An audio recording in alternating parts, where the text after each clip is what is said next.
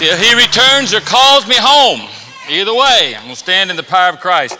In fact, he could come today, as a matter of fact. Just got back from our annual marriage retreat. We did it 2 weekends in a row. What a phenomenal time. Those who were there, you know what I'm talking about. Yeah, I think as I had several people say to me, I think this is one of the best we've had.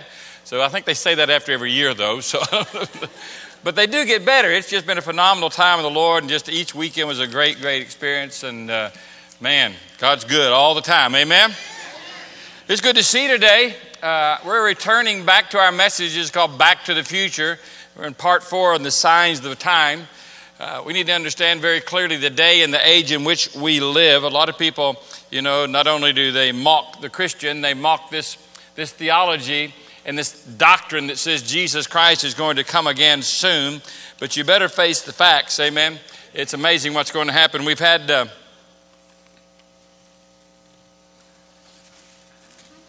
somebody bring that to me, would you?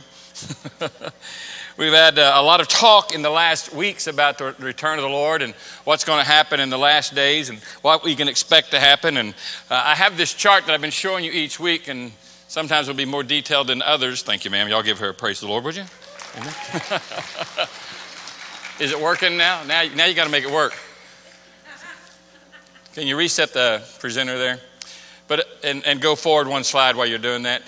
On the chart, it gives kind of an overview of what the end times will be like and what the last days will be like, all right?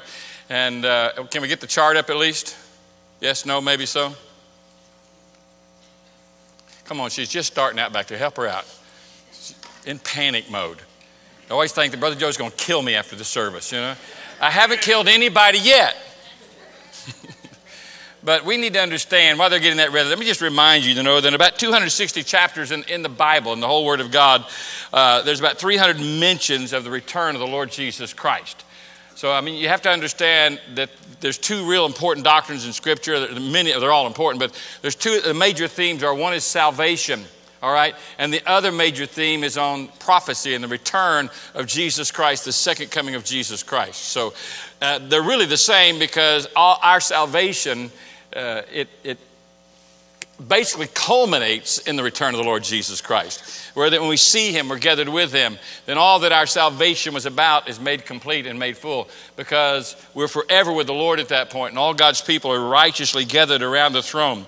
About every prophecy in Scripture about the first coming of Jesus, and there's a lot of Scripture that just give us the testament and the promise that there'd be a coming Messiah and a Savior. There's many of them, but for every one of those, there's 8 more that talk about the second coming of the Lord Jesus Christ. So to realize there's just a lot in the Word of God that's discussed in Scripture about the return of the Lord Jesus Christ. You just can't escape it. It's a solid fact.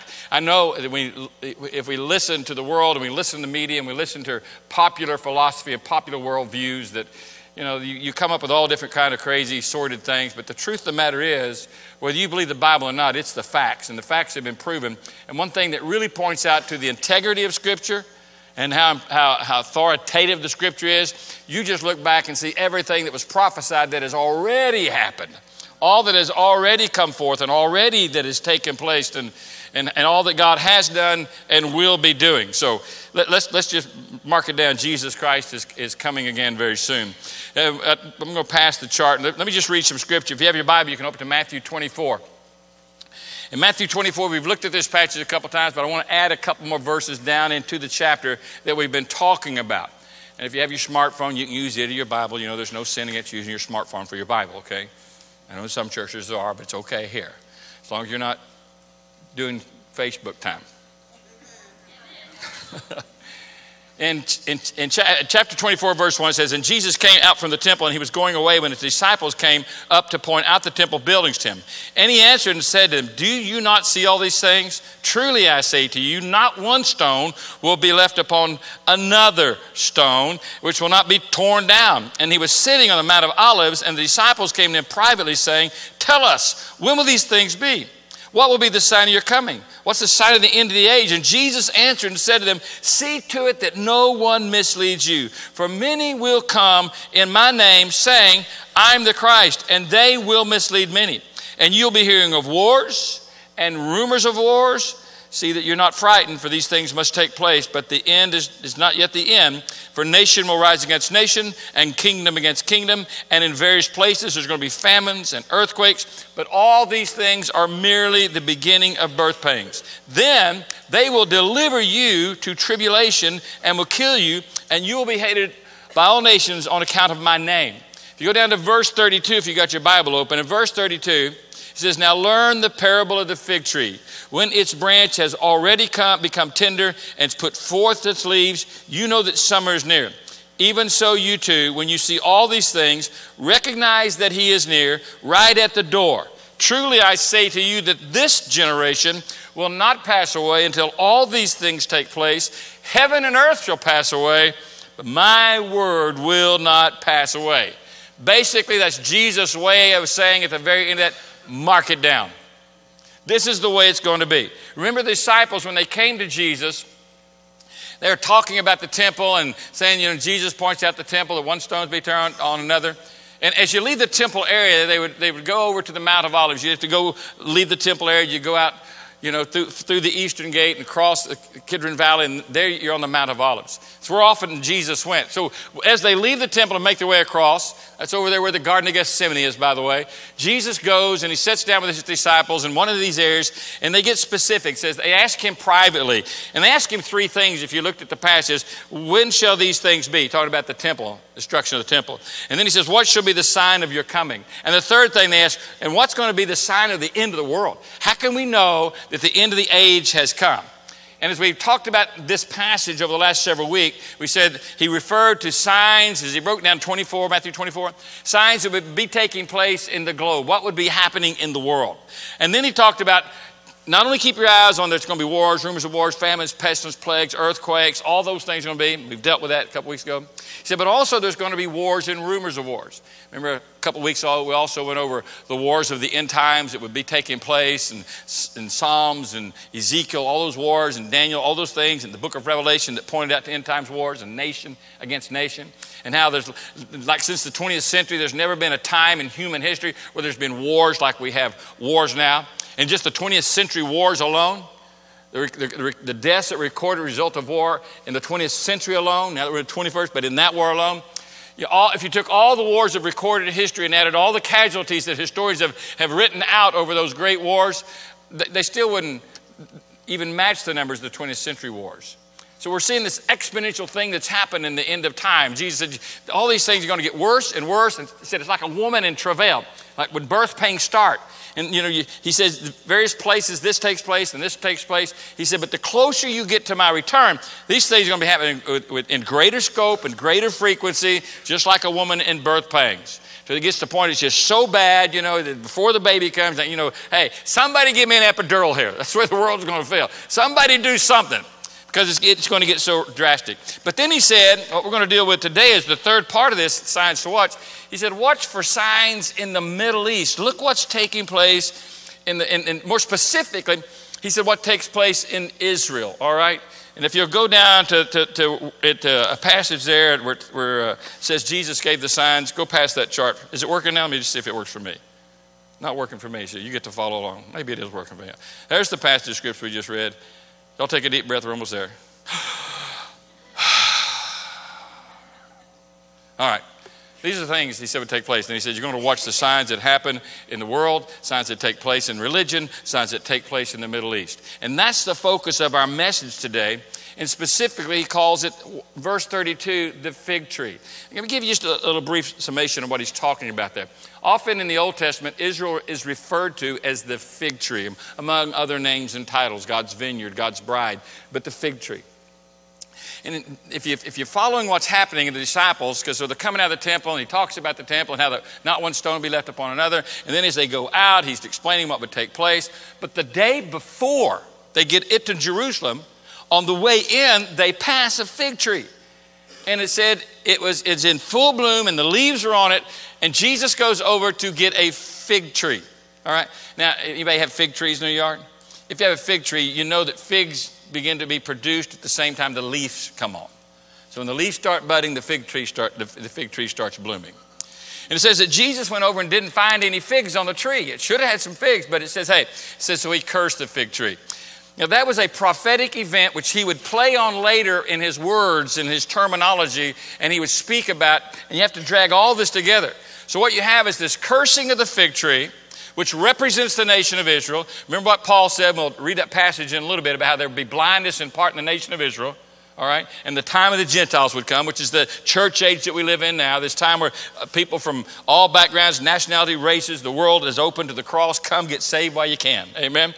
So you have this during this time. But what has happened, he says, when now that fig tree, when you see it begin to bud and to bloom again, you know that my coming is very nigh. So in other words, he's saying there's a visible sign which theologians for thousands of years have kept their eyes on, what has happened to the nation of Israel. Now remember when Jesus spoke this word about the fig tree and the blooming and cursing that fig tree and everything, Israel didn't have national sovereignty. All right? They're no longer a nation. They're now under the domination and the hard, cruel hand of the Roman Empire. They have been defeated and absorbed. They're no longer a nation. And as you follow the history, as Jesus talked about it, and you follow what the Old Testament prophet said about it, you know, that they'd be dispersed. In fact, if you look at this, you know, looking at Israel and you open it on a map, you know, you wonder why is this little tiny place, this little bitty fledgling country, with a land space that's hardly any larger than Rhode Island and New Jersey, probably not much bigger than the actual square acreage of Harris County, why is this little country with a population of just a little over 8 million people, why is it the center, the epicenter of all prophecy and all the things that will take place in the last days? In fact, if you want to know about Israel and prophecy, Israel is included and involved in 100% of Bible prophecy. You can't get around Israel when it comes to the end times. You realize that all the nation's armament and weapons that are produced by the greater powers of the world, over 50% of that weaponry goes into the Middle East? Because the Bible makes very clear in Zechariah that there's going to be a problem in the end times. Zechariah put it like this: behold, I will make Jerusalem a cup of trembling unto all the people round about. And when they shall be in siege against Judah and Jerusalem, and he says, I'm going to make Jerusalem a heavy stone, you know, a heavy stone for all peoples. And if you try to lift it, you're going to be severely injured, and all the nations of the earth will be gathered against it. So he says, you know, keep your eyes on the fig tree. When you know that the fig tree begins to bloom, you know that summer is nigh. He said, listen, I'm at the door. Now, what happened to Israel when Jesus is speaking this? Well, it's a cursed nation. There's nothing going on here. In fact, in Matthew 21, it talks about that. In Mark 11, it talks about that. That happened, that cursing of the fig tree happened in 30 A.D. The Jews had pretty much, for the most part, rejected Jesus. Although the apostles, the disciples are Jewish, they end up taking, and most of the first century church out of Jerusalem was Jewish, they end up taking the gospel to the Gentiles throughout the whole world as they were told to by the Lord Jesus Christ. Jesus had mentioned, though, there's going to be some things that happen promptly. This building's going to be torn down, talking about the temple. There's not going to be one stone left upon another. Another time, remember, he's talking about the temple. He said, you tear this temple down, referring to his body, I'll rebuild it in 3 days. All right? But now he's talking about the physical temple, the reconstructed temple that had been reconstructed by Herod. And he says, this temple, not one stone upon these beautiful stones is going to be left upon it. And it was a beautiful building. It's incredible. You know, you can go online and see some of the rebuilding, you know, restructuring pictures that have taken place. And if you go to Israel, there's a place that we go to when we do our trip to Israel, that the city of Jerusalem has been reconstructed in little tiny scale. And you see this beautiful building, this temple that sits there in the middle of the city. It was a massive edifice. On the top, it had like this crown molding, but it's hewn out of stone. Beautiful. And then it was painted, not with gold paint. It was painted with paint that was gold. Not in color. It constituted gold. So they put this layer of gold around it so that when the sun hit it in the morning or sunrises or the setting sun, it was just beautiful. It was just resoundingly attractive. And Jesus said, hey, this is great, but hey, all this is going to be torn down. Now, it wasn't too many years, about 30 years after Christ's ascension, that Cestius Gallus, with his Roman legions, came in and he surrounded the city of Jerusalem. There was a Jewish revolt that was taking place. He wanted to capture Jerusalem. He was not allowed to. In fact, it was another general who came in and took over by the name of Titus, who ransacked and destroyed the city of Jerusalem as Jesus said it would be, and the temple was completely destroyed, not one stone left upon another stone. I believe it's Josephus, the Roman historian, who made the statement in his writings that the stone was dismantled, the temple was dismantled stone by stone because the Roman soldiers saw the gold that was melting down from the heat of the flames of the city and from inside the temple itself, that gold began to melt down into the stones, so that they dismantled the temple just to get to the gold that was dripping in between the stones. Whatever the reason was, ultimately the reason was Jesus said it'd be that way. And that's what happened. And the Lord now is saying, you watch the fig tree. Now, in that moment and since in history, until recent history, the Jews were a dispersed people, the diaspora. The Old Testament prophets talked about it. The New Testament prophets mentioned it, that the Jews would be scattered across the known world, without a nation, without a home, and without a country. And they were for thousands of years. No place to call home. No homeland, no native tongue anymore. In fact, Ezekiel 37, Ezekiel, the prophet, is having a conversation with the Lord. And the Lord takes him to this vast valley, and it's filled with bones and skulls and backbones and legs and arms and hips. It's just scattered everywhere. That's where that old spiritual came from, that the leg bone connected to the hip bone connected to the... Y'all don't know that? If you know that, say uh-huh. Oh, so you know it, all right? That's where that comes from. Because the Lord says, can these bones live again? And Ezekiel says, well, Lord, you know. And all of a sudden, God begins to move and the bones begin to come together and get connected to the hip bone, to the knee bone, to the toe bone or whatever, all right? To the head bone. And they all get connected. And then something strange begin to happen. Muscle and tissue and sinew begin to grow on the bones in the side of Ezekiel the prophet. Yeah, he's freaking out. I would too, wouldn't you? Like a Tim Burton Halloween movie or something, So you're watching this all take place, and all of a sudden you have these fully restored bodies. And there they are. And then the Spirit of the Lord breathes upon them, and they come back to life. Now that was a prophetic picture that was not only told by Jeremiah, by Ezekiel, but by other prophets like Jeremiah, that the nation of Israel would be restored. And that God would breathe on that nation and bring them back. Well, that seemed like ridiculousness. That's ludicrous. There's no way that's going to happen. There's been no tribe and no race and no nationality or country in all of history that has remained a distinct people group outside of a national homeland for thousands of years like the Jewish people had. There's no people on earth that have ever been repatriated after dozens and dozens of generations, had even forgotten their distinct national language. There's no people that's ever happened to in history until the Jews. And it begins to happen. They've been sought after and persecuted even in the darkest hours in Hitler's regime in 1942 when he attempted to completely wipe out and annihilate the Jewish race. In Europe, he kills 2 out of 3 Jews in Europe. 1/3 of the Jewish population loses its life in the Holocaust. 6 million Jews are killed. But things are happening and God is moving even before this war takes place in 48 and even before Hitler. In 1917, the Jews were given a little bit of land in what we would call in the modern language Palestine, but what would be in the Old Testament language Philistines, all right, who had taken control of that land. The Palestinians who lay claim to that land really have no biblical claim there. Their claim could only be laid really in Jordan. That's why Jordan doesn't want too many Palestinian immigrants in there, because they're not really the natural landowners. They were part of a Heshemite nomadic group. They were given Jordan, those people were, as a result of their allegiance to help, Lawrence of Arabia in the war, And for all that went on there, that after the World War I and II, those parts of the world were divided up by Europe and the U.S. and others who played a part. But in 1917, there was a little declaration that gave a group of Jews a little piece of swampland. It was called the Balfour Declaration.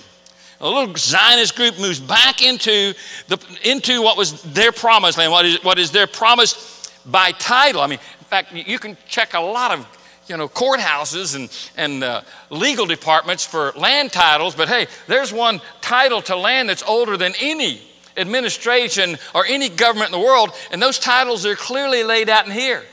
And there's a title given to Abraham and all his descendants of a specific geographical territory. The title is clearly laid out. The boundaries are clearly laid out. And God says, this is going to be yours. This is going to be yours. And all people, are going to realize it. And you're going to be a blessing.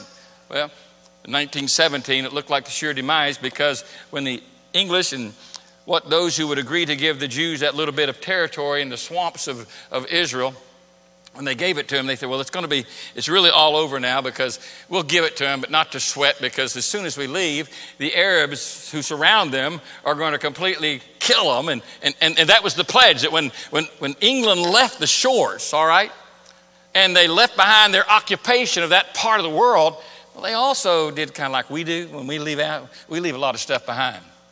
And they left trucks, and they left tanks, and they left vehicles, and they left heavy arms. All that stuff was left behind. But it wasn't left to the Jews. The Arabs took those things. And as England left, they kind of looked out the rearview mirror thinking, well, that's probably the last of Israel. Because it was the plan, if you read history, of those Arabs that were surrounding them to destroy the Jews the next day after they left. Well, if you read history, you'll see that in the nighttime that those Jewish people began to gather together, men and women and children, and arm themselves with the few weapons that they did have. Having no tanks, they took their cars and their trucks and their pickups, and they took the manifolds off of them. Y'all know what a car sounds like when there's no manifold on it? It sounds just like a tank. They took 55-gallon drums with large chains, and they began to go across in the dark of the night, the desert floor, to where those Arab encampments were. They had gathered to destroy them on the next day, and began to beat those 55-gallon drums as they rolled them across behind the tanks and stuff. So it sounded like a whole armament of tanks coming in the dark. And it's like something of these Old Testament stories where you see where God confused the enemies. Those Arabs in the dark of the night, fearful for their lives, hearing all this noise coming across the plain of them, they gathered together and got out of there as fast as they could. But they also left all those tanks and all those heavy guns. Overnight, instant army for the Jews. But then ever since, they've sought to destroy them. I mean, in June of 1967, via our Telstar satellite at that time, the world watched Jerusalem, the war going on, via news cameramen, and how Jerusalem was recaptured, and by the Israeli people. And they were outnumbered in that war 10-1. But you read these events. In 1973 was the war, the Yom Kippur War. It's when all the Arab allies surrounding Israel pledged to annihilate Israel, to cut every throat in Israel, drive every Jew into the sea, and destroy them once and for all. And they gathered their forces and should have completely annihilated them. But you see one story after another story. When what was meant to annihilate the Jews, not only did the Jews win that battle and win that war, they recaptured much of the territory. The Bible says in the last days, and I love history, and I love reading history. But if you want a little insight how God miraculously worked in all these wars, I guess it was last year before, they did a little video. It was ABC or one of the networks, and they did a thing called The Miracle of Israel. It might even lasted a couple of nights, like a little mini-series. And they went back and they interviewed all the oldest people they can find in Israel who were there during those battles. And boy, you hear their stories. It's phenomenal to hear what took place. And I remember we were on one of our trips to Israel, and I was explaining to our group as we were looking up on the Golan Heights, we were in the Galilee, and I was explaining to them the writings of Lance Lambert, who recorded history for a lot of these events that were taking place in 67 and 73 and those wars. And Lambert was saying, that when the Syrians came up on the Golan Heights, they could have easily rolled down into Tiberias and on into Jerusalem and taken it all. But when they got up on the Golan Heights there, where the border is separating Syria and Israel, they came in with hundreds of tanks. I mean, more tanks than in the Battle of the Bulge, all right, World War II. It was a massive display of armament. Down below them were probably less than 100 Israeli tanks and even less soldiers. And Lance Lambert said, as he talked to those tank commanders following those battles, he said on the Syrian heights, that he said they looked up there and they saw it looked like there was this massive cloud in the shape of a giant hand pressing down on those Syrian troops. I said, I don't know if that's factual. You may have been on that trip, But if you remember, the bus driver stepped forward and he says, I was one of those tank commanders. What you're telling these people is fact. I was there. I saw it. We should have been destroyed. He said, but the Syrians, for whatever reason, they delayed. They were supposed to come on down to meet, but they delayed. And they delayed long enough to get the rest of our forces in place. Not only did they defeat Syria, they took the Golan Heights, another piece of territory which biblically belonged to them, which is still, according to the UN, a contested site. But the Bible says in the last days, I will make Jerusalem what? A cup of trembling. How is it? I mean, how is it that this little tiny nation, you know, none of these great natural resources that the neighbors around them have, has become so strong? Because the Bible says, God said, I will bless them. And you better accept the fact that one day the capital of the world is going to be there. Jerusalem, where Jesus sits on the throne of David. Most of the people in our modern culture, if you took a poll, would probably tell you that they view Israel as the single greatest threat to world peace on the planet. In Europe, a recent poll said 8 out of 10 Europeans named Israel as the top contender for that single greatest threat. But you think about it in reality, in the natural, it's really difficult to figure this out. You say, why?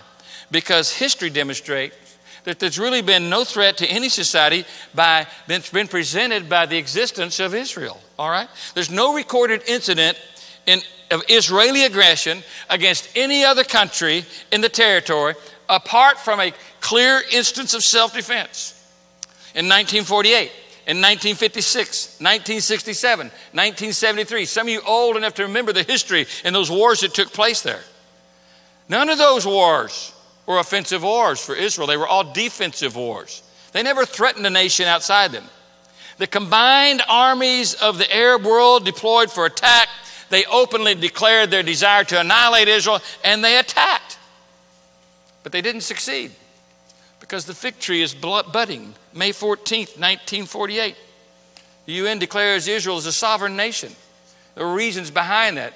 One of the main reasons was that the world was unhappy that the Jews had gone out after Hitler had been decimated. They went out and found one of the biggest Nazi henchmen responsible for hundreds of thousands, if not millions, of deaths of Jews, a man by the name of Eichmann. They found him in Brazil. They brought him back to Jerusalem, put him on trial, and hung him in the street for his crimes against humanity. UN gets upset about that. They're mad about that, and they begin to rebuke them and say, you don't have the right to do that. You're not even a country. Well, and shortly after that, they thought it'd be real smart to go ahead and accept Israel as a nation so they could reprimand them. And on May 14th, 1948, a resolution was signed that Israel is now a nation. At that point, they began to light into them as much as they could on the floor of the UN. To when Golda Meir, who was then the ambassador for Israel, she stood up. She later became the prime minister. She stood up before the whole United Nations Council and said, listen, I appreciate your efforts here, but Israel is now recognized by the UN as a sovereign nation. Therefore, you don't have any right to tell us what to do. End of case. Instant nation. This is the grace of God, though. But Israel and the prophecy of Israel being restored, that's miraculous. That can happen after 2,000 plus years or more of non-existence as a sovereign. And not only have they've come back by millions. Millions. We first started taking trips to Israel in the mid-70s. And I can remember getting off those planes and, whether we flew KLM or Air France or Air, whoever we took in there, we'd get off our planes and there'd be a dozen other 747s parked out from all over the world with people getting off those planes, not as tourists, but coming back from all over the world to live in Israel as Jews, to be nationalized, to embrace a national language that had long been lost, the Hebrew language. It's been miraculous. But God said in Scripture and prophet after prophet, said, God, I'll bring them back from all over the world.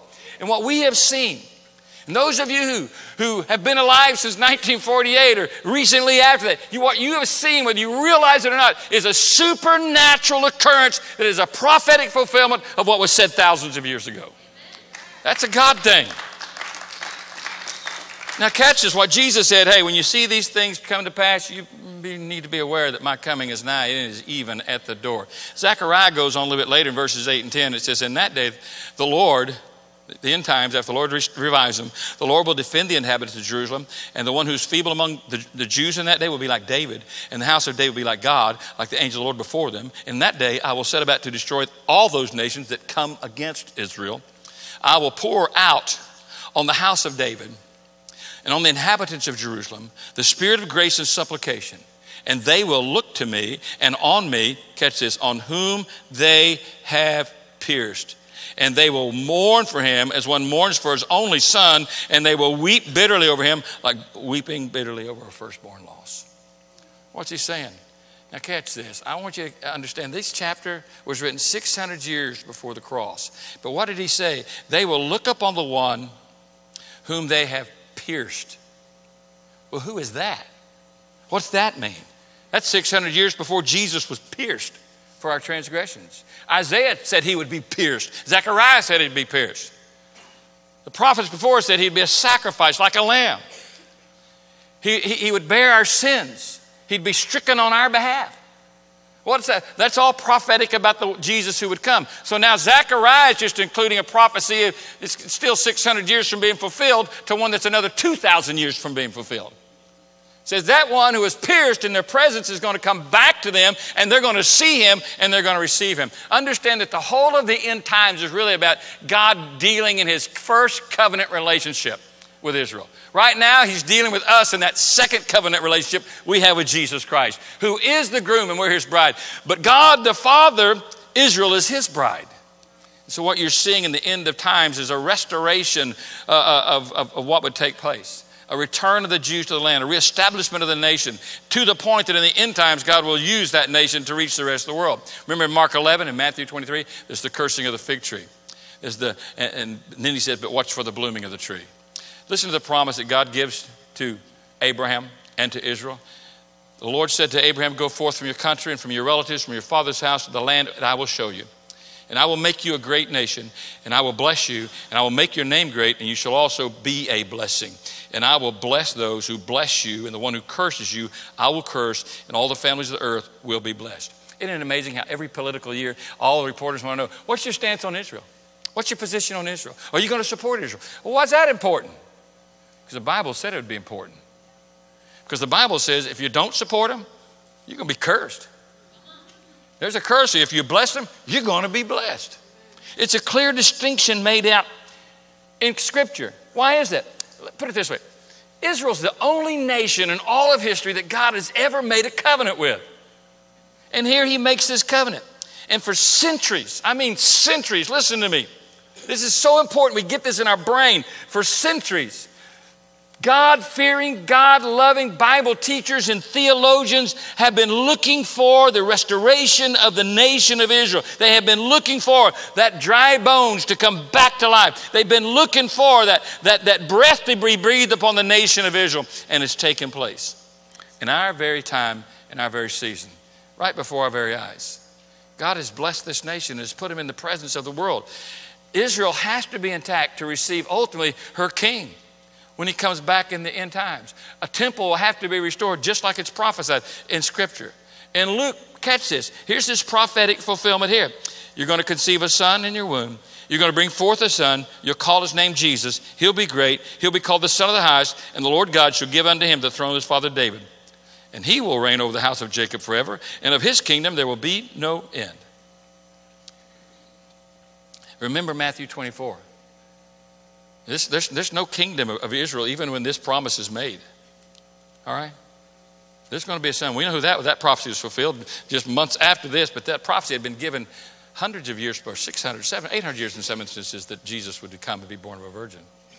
And now you see this fulfillment, but in the giving of this prophetic word, and he says, all right, he's telling Mary, this prophecy about all these messianic prophecies is getting ready to be fulfilled in your womb. But I want you to understand, there's more to come. Because later on down the road, he's going to take the throne of David. There's no throne of David at this time. But there's going to be a throne of David. So there's fulfillment of a prophecy, and a prophecy within another prophecy. It's just the grace of God. Only God can do that. Only God can restore a nation. Only God can raise up a people. Now, let me just break this down real quick because I want to close this. The Bible says, pray for the priests of Jerusalem. Hopefully you understand a little bit why. We ought to pray. Why? Because whatever troubles the Jews seems to trouble the rest of the world, all right? It seems to bother the rest of the world. It's not just the oil reserve issue. Please understand it. It's also the Islamic issue. No matter what politicians say, there's an aggression against Christianity that's been going on for hundreds and hundreds of years of Islam against Christianity. There's been no real aggression by true believers against them. Now, what we saw some political wars and crusaders and all those things, but that wasn't true Christianity that we're talking about. It wasn't the Jesus model for Christianity. But that's what's troubling the world today. And now what we're going to see in the end of times is that Israel will be abandoned. All those ties politically that have been made in the world will fall apart. Well, how's that going to happen? Let me break it down to you very quickly as we close this message. One, first, we know, and we'll talk about this more in the weeks to come, that there's going to be a rapture. We call it the secret rapture. In other words, in the night when nobody's looking, the church is taken out. This is something I could really get off and chase some rabbits down some holy trails on, but I won't. But I know there's coming a day. Morning, night, or noon, the Bible talks about two in bed, one's taken, one's left, two in the field, one's working, one's left. There's going to come a day when every one of you who know Jesus Christ, if you're still alive at this moment, and I believe it's soon enough for you to be alive, you're going to see the Lord's return in the sky. It's called the blessed hope. It's not the glorious appearing when everybody sees him. It's just when the saints of God are to be received. And God takes us off the planet because the tribulations get ready to start, all right? It's getting ready to be hell on earth. And he didn't reserve that tribulation for us. And so every child of God, those who know Jesus Christ, now catch this. Can you imagine, you look up in the moment, here comes Christ, our Savior and King, riding on a horse, and with him are the angelic armies of God, and with him are every saint who's ever died in history. Every child of God. They are coming back with him, clothed in glory, and as they appear over the planet. I mean, this beats Star Wars or anything else. You know, Independence Day, ain't got nothing on this. All right? As he appears over the planet, every grave, every place of any person ever laid to rest in any fashion, there's going to be this molecular regeneration. The Bible calls it the glorification that takes place. Every part, every parcel is going to be raised up for those dead saints, and their bodies are literally going to be reincorporated in a grander fashion than they've ever known. They're going to have glorified bodies like Jesus had when he rose from the dead. Hallelujah. Go ahead and praise the Lord. That's what praise the Lord. All right.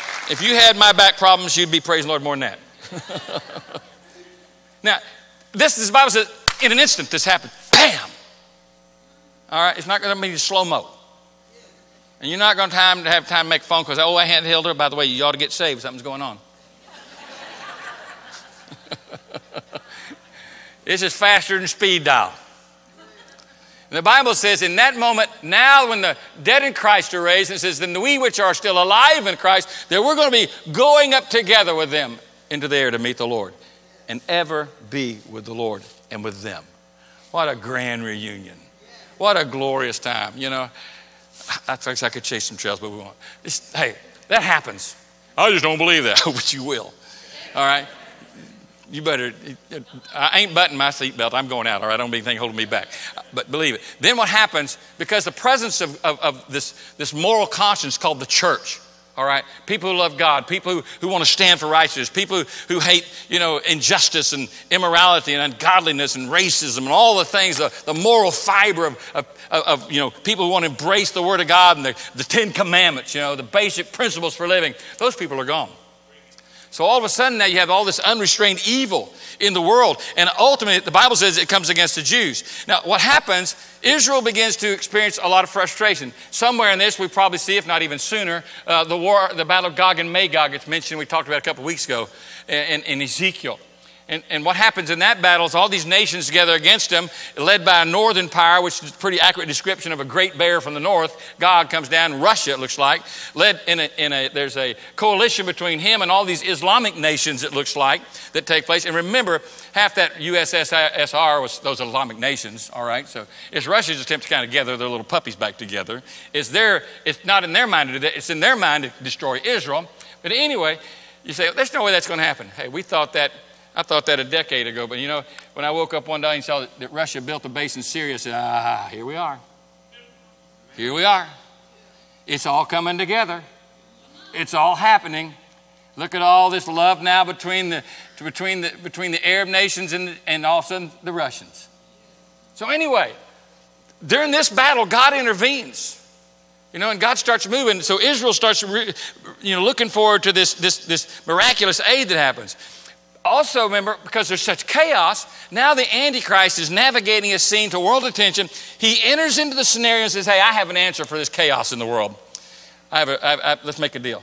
And he institutes some kind of 7-year peace plan, it talks about in the Bible, that brings peace to the Middle East for about a period of a few years. It's not long. All right, so that takes place. After that battle of Gog and Magog, that big invasion takes place. It's like a limited nuclear blast takes place on the hills around Israel to save the nation of Israel, and so they're saved. It says, so Israel will know that I am the Lord God says. So there's this great victory, and the Jews see what God does, and they begin to see what's happened in the past, because you can see some of that in those wars I talked about. They get this miracle mentality, and they start looking to God for answers in the middle of all this. Paul talked about, remember, a blindness that would come in part to the Jews? That was that cursing of the fig tree. Yeah, a lot of Jews have come to Jesus Christ, but as a whole, they've rejected the Messiah completely. But it does say that the time is coming when the time of the Gentiles, our church age, after the rapture apparently, when we get out of here, that God's going to deliver Israel. He's going to come from Zion, and they're going to see, and they're going to be looking for Messiah, and he's going to come and do a tremendous and supernatural work in their life. In fact, Romans goes on to say, and Israel will be saved. And you say, I thought the Bible said 144,000 Jews would be saved. Is there a contradiction? Well, when he talks about Israel being saved, he's talking about the state will not be destroyed. The Jewish people collectively will not be conquered. He'll save them. But in the midst of all that, starting this great redemptive work in Israel, there are 144,000 who give their life to Jesus and become global evangelists for the gospel. And they preach the gospel. You say, Brother Joe, I thought the church is gone. So if the church is gone, how can they get saved? Because the Spirit's gone. The Bible doesn't say the Spirit leaves. I hate to tell you this, but the Spirit's omnipresent. All right? The Spirit was down at Joe's Bar and Grill last night, as well as he is this morning. Why? Because he's everywhere. Now, is he blessing, moving, ministering, giving grace? Doesn't seem to be, because they don't let him, right? But God's moving, and what happens is, there's only 2 ways to get saved according to Scripture. One, the Spirit draws you, right? You have the witness of the Spirit. No man can come, but the Spirit draws him. And then you have to have the Word of God. Paul said, how can they believe if they don't hear the Word of God? And how are they going to hear it if we don't send them? So you have to have the Word, and you have to have the Spirit. So how are they going to get that? Got to be somebody to give it to them. Well, God thinks of everything. Be sure that nothing's left out when God starts working and God starts moving, because he sets it up. And there's the witness of the Spirit. And Ezekiel says, I won't hide from my face from anymore. There won't be this obscurity. There won't be this blindness anymore, because I'm going to pour out my Spirit on the house of Israel. So the Spirit of God starts working in the people's hearts, and then he sends witnesses of the word. I will grant authority to my 2 witnesses, and they will prophesy for 1,260 days clothed in sackcloth. Now, this is another story. These guys show up, and I believe it's Moses and Elijah. It doesn't say. People have different opinions. I believe Moses and Elijah, because they were on the Mount of Transfiguration, remember? When Jesus reveals his glory, and the disciples, Peter and John are gathered there, and they're looking on, they're freaked out, and they see the glory of God manifest, and they see 2 witnesses there to attest to the deity of Jesus Christ, that he is who he says he is. And one is Moses and one is Elijah. They take the word, and they're preaching in the streets of Jerusalem, all right? Ultimately, the Antichrist and his cohorts, they want him dead. But hey, they win these people to Christ, and 144,000 of them, 12,000 from the 12 tribes of Israel, go out and they preach the gospel, all right? The Bible tells us prophetically the gospel of the kingdom must be preached to all nations. Now, we have almost done that as the church, but we haven't finished the task, all right? The gospel of the kingdom, it says, must be preached to all nations. You say, what do you mean? It was the preaching of the Gentiles by those first century Jews for 2,000 years. But what was preached? It's called the gospel of peace, the gospel of the Lord Jesus Christ. But now there's this gospel that says of the kingdom. All right? What was the gospel of the kingdom? Well, that was the message of John the Baptist. Repent, kingdom of God's at hand. Elijah, Moses, the 144,000. They're going to be preaching to the nations, repent. The kingdom of God's at hand. It's upon us, and it's about to happen. The king is coming. Now, this is that time of tribulation, all right? The world's in chaos. Antichrist is fighting for his place to be the rightful ruler. He's entered now to the throne, and to the temple, and declared himself to be God. Now, there's a resistance from him as well, from other people in the world. But during this time, there's these thousands of people out preaching. I mean, look at the parallels. Who were the first century messengers? They were the Jews, the apostles, right? Who were the last century messengers? Well, they'll be the Jews, all right? 144,000 of them. It's like Jonah when he first refuses to preach to Nineveh. Then he encounters a disaster in his life, and then God delivers him in his encounter, and he meets with God and he does what he's supposed to do. Well, who are they going to evangelize? Just Jews? No, they'll evangelize Jews and Gentiles according to the Scripture. All right? In fact, there's just two kinds of folks in the world, not Jews and Gentiles. They're really just lost and saved. People that know Christ and people that don't know Christ. That's why it's important you give your life to Christ now. You don't want to be saved during the tribulation, because you're saved during the tribulation. It's at the cost of your life, you know. And millions will be saved in the tribulation, but it's going to cost them their lives. Listen to what John says, and he's in heaven, and the Lord's given him a preview. All right? This is the movie trailer of the end times he's watching. And he says, after this I beheld, and lo, a great multitude which no man could number, all nations and kindreds and people and tongues. And they stood before the throne and before the Lamb. They're clothed in white robes, and they have palms in their hands, and cried with a loud voice, salvation to our God who sits upon the throne, unto the Lamb. And all the angels stood round about the throne and about the elders and the four beasts, and they fell before the throne of their faces. And they worshiped God, saying, amen, and blessing and glory and wisdom and honor, thanksgiving, honor and power and might be unto our God forever and ever. Continuing to say, amen, and to praise the Lord. And it says, one of the elders said to me, what are these which are arrayed in white robes, and where'd it come from? And I said to him, sir, thou knowest. And he said to me, these are they which came out of the great tribulation, and they've washed their robes and made them white by the blood of the Lamb. This is what Israel's doing in the end times, reaching these millions of people. Just as it was in the first, is the way it ends. In Revelation 20, it says it this way, I saw the thrones, you know, and I click the clicker here, and I saw the thrones, and they sat upon them, and judgment was given unto them, and I saw the souls of them that were beheaded for the witness of Jesus and for the word of God, and which had not worshipped the beast nor his image, and neither had received his mark upon their foreheads or on their heads, and they lived and they reigned with Christ 1,000 years. Man, do you see the parallels and the beauty of it? You know, when Christ came the first time, those first century believers, you can't do that. You can't call Jesus Lord. You know, Caesar hated Christians for this very purpose. I don't mind you having other lords, but I am the Lord, you know. And those first century believers, many of them were martyrs for Christ. They lost their lives because they wouldn't declare that Caesar was Lord, not Jesus. All right? They died a tremendous death. But in the end, it's going to be the same, you know. These Jewish evangelists go out again. They preach the gospel. And what happens in this last time? Hey, they lose their lives for the sake of the gospel of the kingdom. It all begins in the Garden of Eden. It all ends in the Garden of Eternity. It all began in the Middle East, in the Garden of Eden. It all ends in that place in the end times. You may be sitting here today and say, you know, Pastor Joe, there's, you know, that stuff about the Antichrist, the beast, and all that. There's no way I'd ever call the devil or his puppet, you know, the Antichrist, in which ultimately he completely consumes and fills his life. I'd never call him Lord. But we do so many times in our lives when we refuse to let Jesus be the Lord of our life. I mean, doesn't the Bible draw two very distinct paths? According to have a biblical view of the world, it means there's a way that leads to life and heaven and salvation, and there's a way that leads to hell and death and judgment. Jesus says there's many on that road. Over here on this life justice path, there's a few. Jesus declares, you know, how do you get here? I am the way. I'm the truth. I'm the life. I'm inundated constantly, as well as you are, with a skeptical, cynical, sarcastic world who has no hope and no belief system. But I want you to know, if your belief system is founded in the gospel of Jesus Christ, then you need to be declaring him the Lord daily in your life. You need to be confessing him daily in your life. You need to be one of those fiery evangelists in these end times that God can use while we have the time that God has given us. There are marked times on God's calendar. I'm doing this at this time. I'm doing this at this time. I'm doing this at this time. Jesus gave an overview. Here's what it's going to be like in the last of the time. And says, by the way, you really want to know when I'm getting close? He says, watch the fig tree. When the fig tree blooms, my coming is near, even at the door. This is what he said. When you see that fig tree bloom, that generation will not pass away.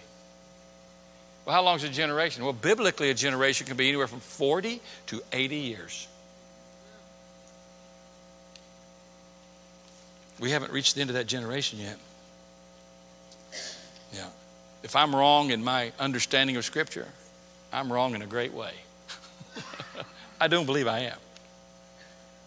But if you take 30 AD all the way into 1948, all these things have happened. We've seen all these things that Jesus talked about. But the end is not yet. Don't worry. But he said it's going to be like a woman in travail, and when birth pangs start, and then what has happened since 1948. You can look at history. You can go on the internet, whatever you want to do, and you'll discover that since 1948, all these wars, all these rumors of wars, all these earthquakes, all these famines, all these pestilence, all this nation against nation and race against race is what it really says in one translation. All that bigotry, all the hatred, all the animosity, he said it just begins to exponentially. And literally since 1948, there's been this exponential explosion of all these things, all these events, whether it's been the pestilence or the earthquakes. I mean, it's just phenomenal. You can't deny it. You can try, but you're just wasting your time. I know one thing. I believe with all my heart, Jesus came as prophesied by the prophets. And I believe with all my heart, Jesus is coming again as prophesied by the hearts. The day we will not know, nor the hour. But he says, you can understand the seasons. You know that when it's summer, this is what goes on. When it's fall, the leaves are falling. Hey, when it's winter, it's cold. Hey, just watch what's going on around you. He said, you can know the season. I believe we're in that season. I believe we need to have hearts that are ready. Let's stand with our heads bowed.